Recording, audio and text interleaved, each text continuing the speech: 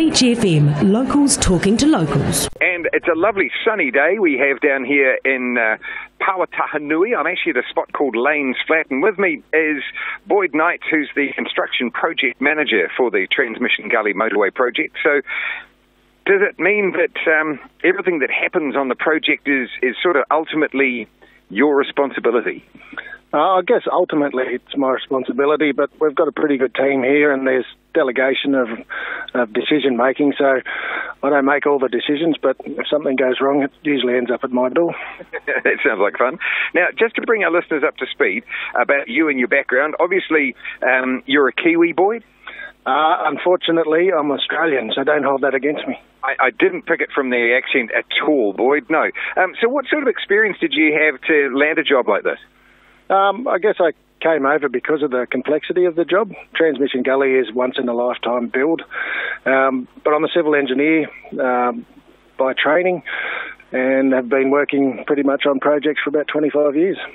Okay, so the summer has just about finished, and it must have been pretty amazing for your construction team, especially after the terrible summer of the year before. So how's it impacted on the project today? Yeah, I mean, we had a really good run up until Christmas. October through December was particularly good weather.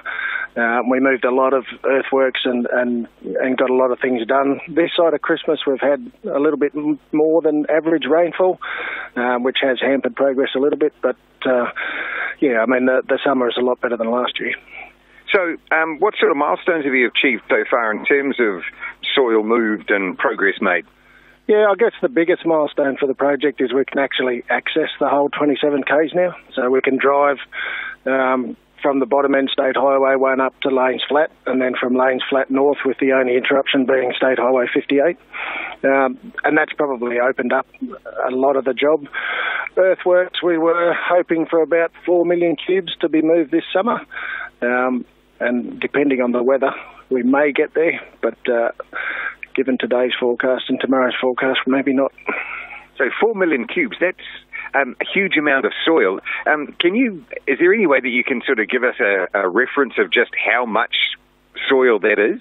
I think we did work it out in how much it was for Westpac stadiums, but I can't remember. Okay. All right, we'll come back on that one.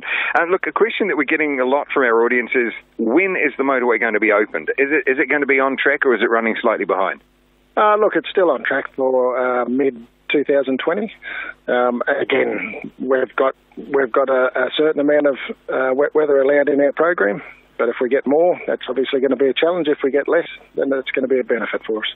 All right, and so talking of the weather, with winter coming up, how does that affect what happens on the road and its progress? So not a lot more rain occurs in winter, despite the mood of everything.